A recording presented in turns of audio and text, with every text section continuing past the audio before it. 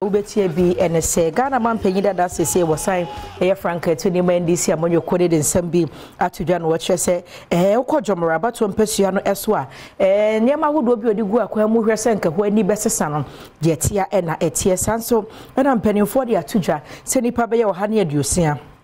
And our more epe assembly member Dibre na for unit committee Dibre waye Nyankopo Adom watching about one ebeko so no emwe ne nsema hodo bi na me de eso mo sebedwam so kase DSTV channel 280 Go TV channel 119 Facebook no Adom TV extra wusia me a frame anoche wa ba atwase wa fin 7 mo no me de twaso amount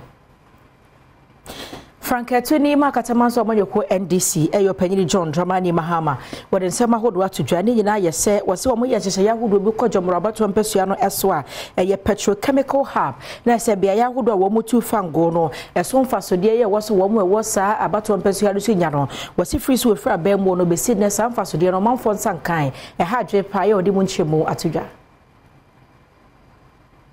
so any starting say ye 2 frango ewo western region ha na shishia ye edito ho ne say elembele ho be ye gas enclave ye 2 gas ho ena enhanso aye petrochemical hub sa shishia no ene edito ho ne plan ne bibia edito ho ena fofia nto ata ena ye fi aban mu nti na ya adwen say ye nuanom a omo abeje no ombeto aso na meka say efie beye wotwini ayefi aban mu anka meba na refinery any petroleum fertilizer production bibia ekoso kama wo ha and so amanesa enti me hyemobo say sa petroleum hub no ebeba so ewo Jomoro ha wono mu akwan a enye ewa abanto opesua no so hono mu no ade na hamanfo adwene pa ya wono mu di tudwa ewo town hall nhyiamu no ase na bra mampanyin dada eyi sansemi ano no ene wodi tudwa se ye bibia e frɛ no gas enclave roads ai che se anka enzimama mu ha nyina ewo se yete sika bi every gas na ye de eko ye iram kania no ewo se yete sika ne bi ne de siesie akwan ni nyina ewo nzimama mu ha enso sene anana kan no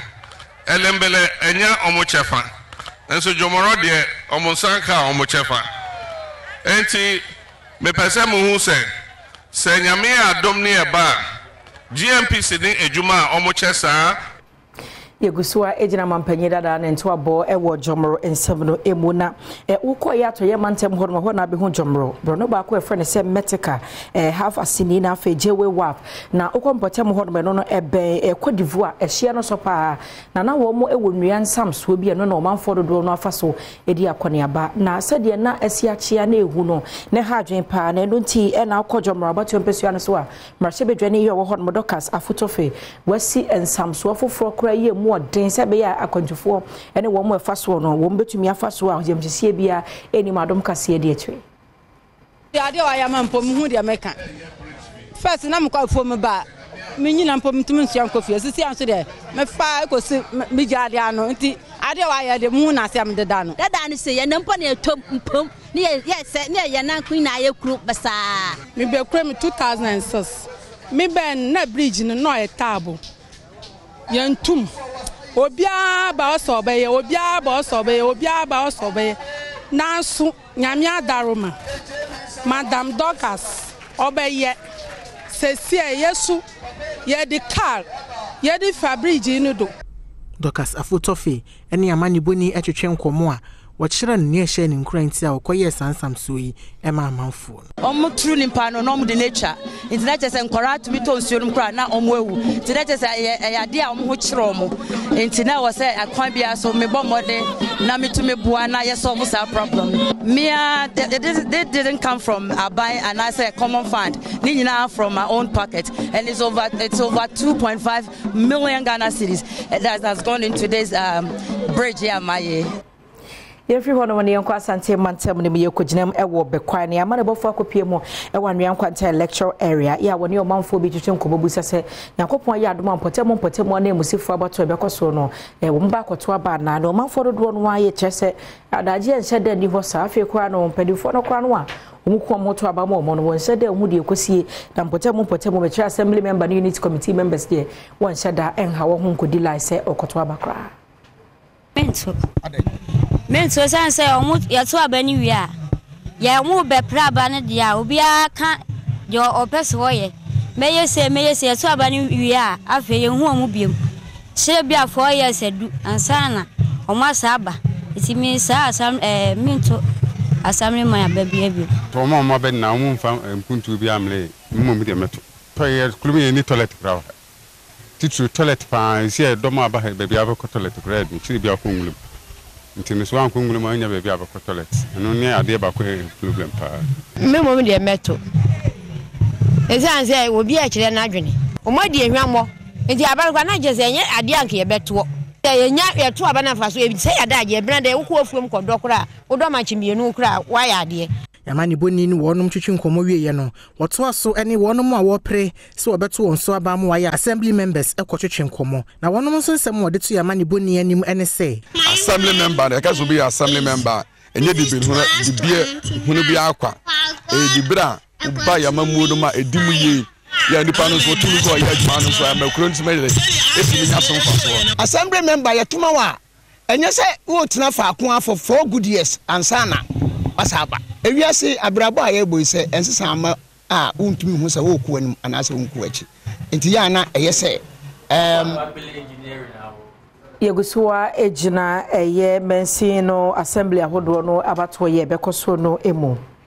ne yakọ asimfoso na akọ asimfoso abato commissioner na ne fan ye wo hono no wo de atudwa se nipa makoma aduasa ba ko no wayi wonti a wo mo epre assembly member di bre na nipa makoma ko ha ne aduanan 144 no mo so epre unit committee members di bre na so wakeka ne nyina abomu a wo ha ne aduasia num na wo mo ayi wo muti a wo mo gina pre na lecture area no so eye makoma ko edunum e wa asimfoso ye wo fifi mantemo ya mane bofo ne di echi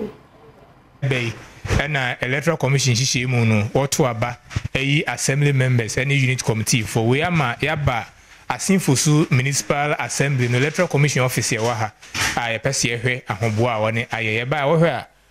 nkrata ne niamma ebeboa ma abato na koso nyina no electoral commission pinifu wa ha woni eboboa no edi akọ me pinifu ni nkomoi ne ehwe entutu a wo mo aye e wa abato we hu nimpa sen na ekọ Ema esen, emema esen na yenjimu enchirimu. The electoral areas are same for district A15. Omba say ombe far from say and to so aba no mon call this assembly no. Omne ye 31. Oba ba ku na mema so 30. Sa na unit committee no so won nyina ye 144. Emudunsia eye ema NM 128 so yemema ya hombo ne de sane me no ka say de nyemo do na baba bedu say aka so far ballot paper e benya signal say mama for origin na ke say nyemo ni na baba bedu afeda mo de man boyi Yegusuwa ejina assembly election ye bekoso Nyankopon ya Adom abochina no emu na ya amane bofo ne assembly member ba kwatwetwe nkomo ne din ene John Mahama Kipo assembly member Emasinda electoral area e was solar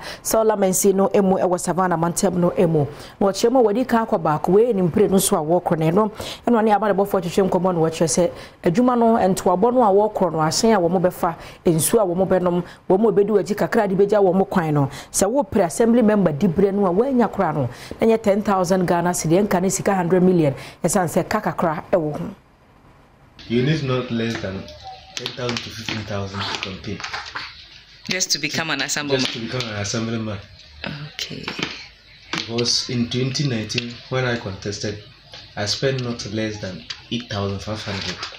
Wow. So if you compare that 2019 to today and the way things are skyrocketing, you need not less than 15,000.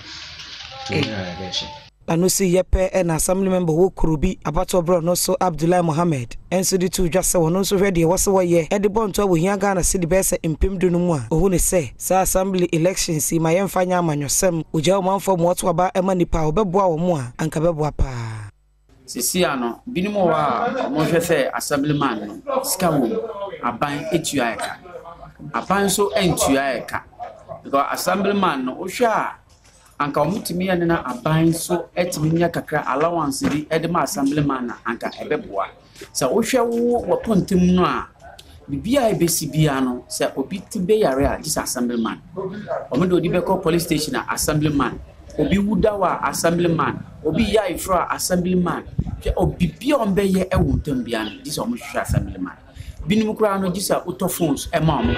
se okoye campaign a onkoye campaign sa ena wako se sia no se wan kita 15,000 to 20,000 ontime nya campaign enti yesra ban se omonhwem na assemblyman eduma bia ni wa